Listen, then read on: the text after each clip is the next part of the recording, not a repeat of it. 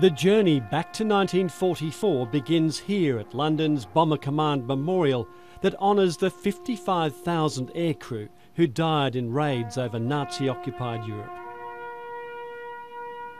Dennis Kelly missed the memorial's official opening in 2012 because of a broken hip, but nothing would stop him and his son from making this very personal journey. The loss is, in fact, growing worse as I grow older, because I think of all the things that I've been able to do that they couldn't. It's a very poignant feeling when I think about an empty feeling. At the RAF Museum in North London, Dennis Kelly is reunited with a big old friend.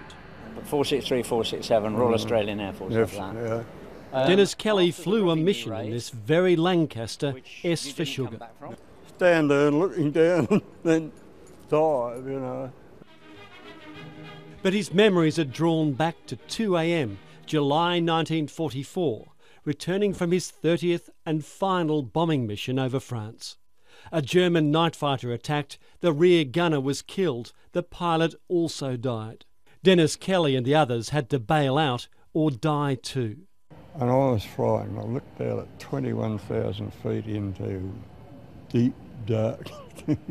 And if it hadn't have been a fire, I don't think I would have jumped, but I didn't have much alternative. Badly injured after a hard landing and unable to move, Dennis Kelly told 2 surviving crew members to leave him and try and escape the German patrols. Left lying in a ditch, he thought this was the end, but his war was not over yet. So you would have been hidden somewhere up there? Up there, in one of the bedrooms. Yeah. Dennis Kelly says he owes his life to the brave French villagers who hid him in this building, the Golden Anchor, and then took him across a canal and kept him for weeks in a nearby lockkeeper's house. Was it, this bridge wasn't guarded? Yes, it was. The 2 gendarmes each end, and when I was coming down on the bike with my legs hanging up, the gendarmes at each end turned their backs, so they weren't looking. And they took me down into Victor's and put me into Victor's place. And that's where the doctor came to see me. The lockkeeper and his wife looked after him, and Colette, the daughter of the owners of the nearby Golden Anchor, visited him every day. And he says her conversation, in a language he didn't understand, nonetheless saved his sanity. What would have happened to the French people that helped you along the way if they'd been found out by the... They would have been shot. Not only them, their family would have been shot too. Right here, right, this family here? Yes, family here, and Colette's family too. So it was an extraordinary risk they Absolutely, and that's one of the reasons why I'm here to say thank you. You know, you saved my life. For 60 years, all this was kept bottled up. Dennis Sr. told the family very little, but gradually Dennis Jr. encouraged his father to open up. This is obviously a very emotional day and moment for your father, but for you too. I'm trying to think, 70 years ago, Dad's hiding over there behind a small door, and there's no outside, there's a war going on, and he's talking to locals who, if they say the wrong word at the wrong time to the wrong person, he's gone. And that to me gives me goosebumps. And to be here is just, I mean, it's unbelievable. It's just marvellous to be back, to see all you people. I only wish I could communicate better with you. The village of Pane-sur-Salou has turned out to honour the man who had returned from faraway Australia and has a surprise. Colette! Oh, man! Voilà, je suis la petite fille. Yeah. Colette, who saw him every day as he hid in the lockkeeper's house, has passed away. But her daughter was here. Colette was somebody who used to come into the little room I was hidden in. We would talk for hours. I didn't understand her, she didn't understand me, but the companionship was, you know, made me feel wanted. It was Ils ne nice. se comprenaient pas, mais il y avait quand même And she de bought, l'entraide. she bought me toothbrush and toothpaste, yeah, and to clean my teeth. I remember nettoyer. that, yeah. But there were more than just memories here. In the village cemetery lie the graves of fallen French soldiers. And one other. Colin Allen was the rear gunner in Dennis Kelly's stricken Lancaster. He was killed in the first burst of fire from the German fighter. You may not be able to hear me, but I'm sure you're looking down and saying, "Ah, Ned's come back. After all these years, again to see me. I wonder why not me, why them, but there's no answer to that. It's a very emotional time for me, and it's lovely to see all you people here. I just didn't ever imagine it would be like this, and I can only say thank you, God willing, thank you. Santé. Bonne santé. Inside the town hall, celebrations for an adopted son returned after 7 decades. There is an exchange of gifts, a medallion from the village, Yes. and in return, an Australian flag. It's been an extraordinary day, retracing old steps, reliving past sorrows, the demons of bad dreams and survivor guilt driven away by the warmth of an extraordinary welcome. But this is just the start. Welcome. So proud and so happy to meet you today.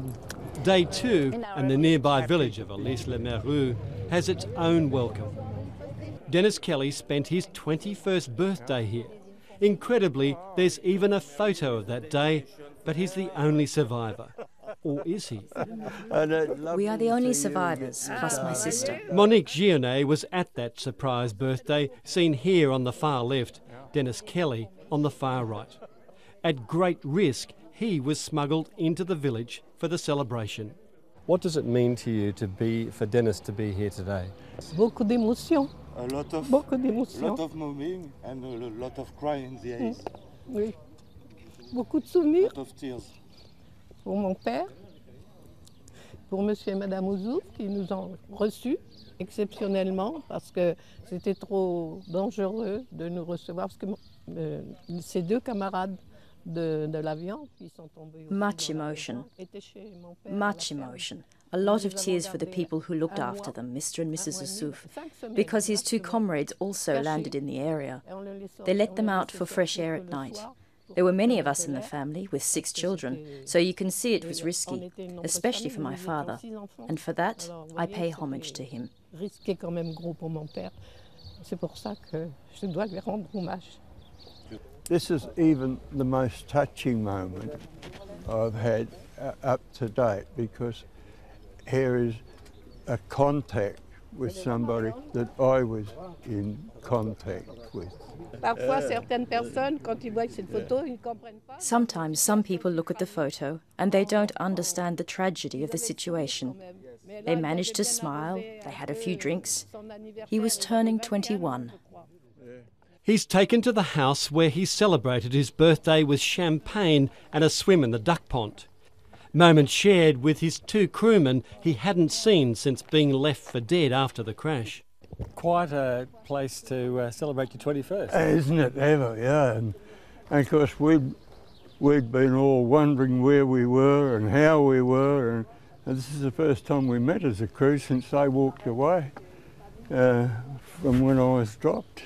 And you couldn't have imagined that 70 years later you'd be back. No, I couldn't imagine I was going to meet them all. I nearly cried with joy. And they were happy to see me because they didn't have to take a message back to my wife, In the village hall, another ceremony and a special gift, a crumpled piece of his crashed Lancaster. That shows you how hard we hit the ground, doesn't it? And another surprise, this is the very escape map carried by one of Dennis Kelly's surviving crew members. God bless France and God bless Australia. Yeah. Et merci. Thanks to you, Mr. Kelly. Thank you. Yeah. Across the road, another of the crew of the Lancaster who will never leave the village. The pilot, Tom Davis, bailed from the stricken aircraft but was strangled by his communications cable. It's almost too much to bear.